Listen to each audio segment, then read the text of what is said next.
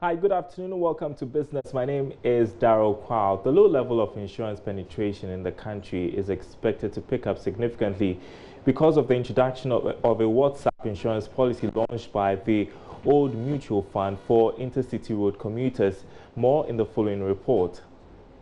Country's insurance penetration is still described as one of the lowest on the African continent, according to Old Mutual Fund. Providing insurance policies in a more flexible way, including WhatsApp platforms, will enable many people have access to insurance at any given time. The launch of a Just Cover travel insurance is part of the initiative by the company. Head of retail at Old Mutual, Emil Blanche, has been explaining more about the insurance policy to Joy Business. So it is in line with our strategic objective of bringing insurance close to the general public.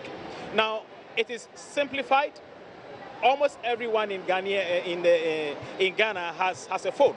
So it becomes very convenient for anyone, anywhere, to buy an insurance policy. More so, it is very affordable, and it is in line with our objective of making sure that each and every person in Ghana can get an insurance cover at a very affordable premium. Affordable, because you can say affordable, but sometimes when they mention some of their prices.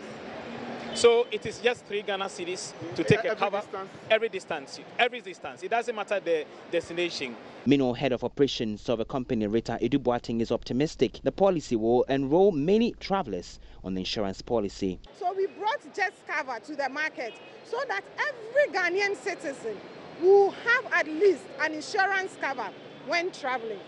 Anybody is eligible. Once you are 18 and above, you can buy Just Cover. If you're a parent, you are traveling with younger children, you can also buy it for the younger children. The policy is likely to be on other social media platforms soon. In other news, Chairman of the Public Interest and Accountability Committee, Steve Mantiao, has accused the Jubilee Field partners, which have Talo Ghana as a lead company, of using inferior equipment for the construction of the FPSO Kwame Nkrumah. According to him, they converted a used oil tanker into the current FPSO, hence the challenges the field is facing in its production. Currently, the Jubilee partners have announced plans for a 9-day shutdown for maintenance work in January 2020. According to Dr. Mantia, the frequent shutdown for maintenance work on the FPSO could have been avoided. I think there's a lesson to be learned, which is the fact that we rushed through the Jubilee development phase. And in fact, if you look at the equipment we use as the FPSO, and for which reason I believe it is going through all these technical challenges, was the fact that it was a second-hand oil tanker that was converted into the FPSO. Again, the engineering works on this second-hand oil tanker was rushed through. And so definitely you can anticipate that there will be teething problems. And these things seem to have actually lingered on for very long, and that has affected the capacity and the ability of the field to actually ramp up production. And if it shuts down, it may be for good reason. For instance, I would expect that for as long as the equipment has been given the challenges, we will need to replace it. And perhaps the shutdown could pave the way for a replacement, and that will actually enhance efficiency in the field. That's a big deal. Someone would say, converting a second-hand FPSO tanker into an FPSO. Some of us raised concerns at the time.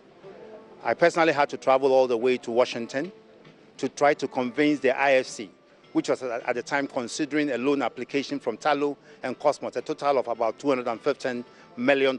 Now, raised concerns about the propriety of the equipment that is going to be used as a FPSO, but these were ignored by most of the countries. I'm happy the US and a few other countries abstained from the voting on this loan agreement, but in the design of the final loan agreement, Talo was asked to address some of the concerns that we had raised. Unfortunately, they didn't change the equipment. And that's it for business. JoyNews today continues with sports after this break.